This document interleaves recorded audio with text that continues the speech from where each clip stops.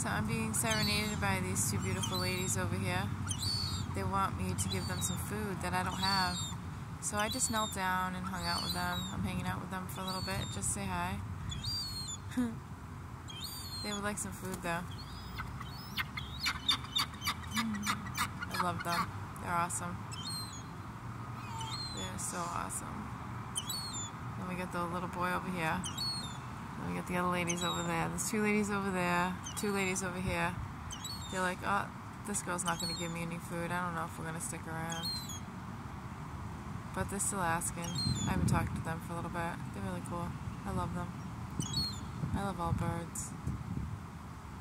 I love them. I didn't a long time ago. When I was very young, like 3 years old, I was attacked by a duck. And it hurt me, and I cried a lot. And I was scared, and it had a green bill. I'll never forget it. It did me right through the fence. But now, and then my husband, I don't know, back in like 2000, I'm going to say 10 or 2011, he got us a bird named Buddy, a cockatoo. And then I fell in love with birds after like a day, because at first I was scared of them. And then I fell in love with them.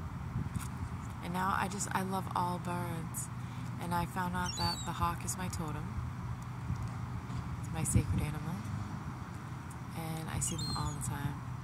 And I have since I was very young.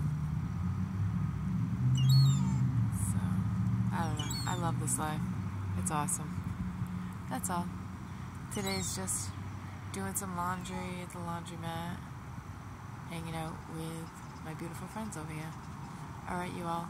Have a beautiful day.